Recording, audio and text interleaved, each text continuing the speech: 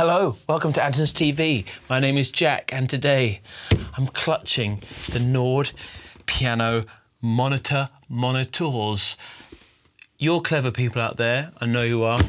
You understand that we can't really demo what these speakers sound like. So what I'm going to do is I'm going to unbox these and try attach them to this Nord Piano 4, which I understand they attach to. And in the process, I'm going to narrate to you in my Dorset tones the features of this product. Let's do it. Oakley dokley, you just very excitingly watched me unbox these and I read a little bit about the specs of it and from the website. As I said before, there's no real way of conveying to you what these sound like, but luckily I'm always accompanied by a small but powerful bird. And by the name of the Maltese falcon, can I hear you caca? There he is. Now, there he is. As you see, we kind of ramshackly set these up. Don't know if that's a word, just made it up. Few notes on the setup, right? Got it out of the box. They smell great. Amazing. Beautiful box. I dig it. Get this little accessory thing. You also get two length stereo cables here for plugging it in.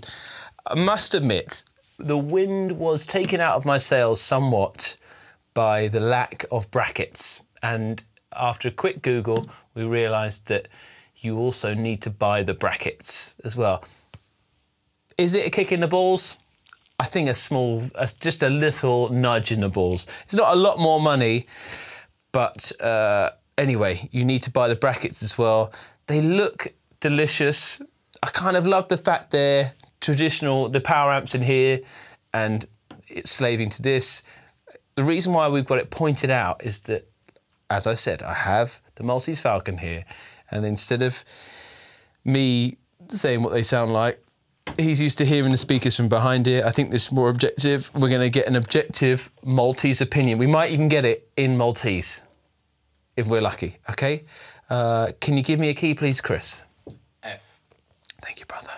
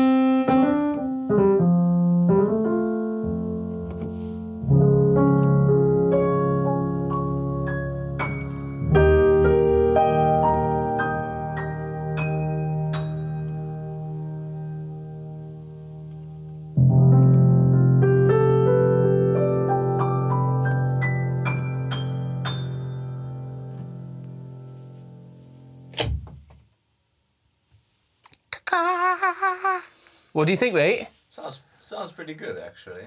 I'm pretty impressed. It adds a very like acoustic almost element to the sound of it, because normally you hear a Nord from like studio monitors or stage monitors, but it's nice to have a set of perfectly tuned speakers to go hand in hand with it. It adds a nice bit of realism. That's the first time I played a note with these speakers, and I'm sat behind them, and I was like, oh, hang on a minute. Yeah. Do you know what I mean? Yeah. It's funny. Let's have another key. Let's go with D. I'm gonna go D. I'm gonna put a Rhodes in it, and we'll see what it sounds like.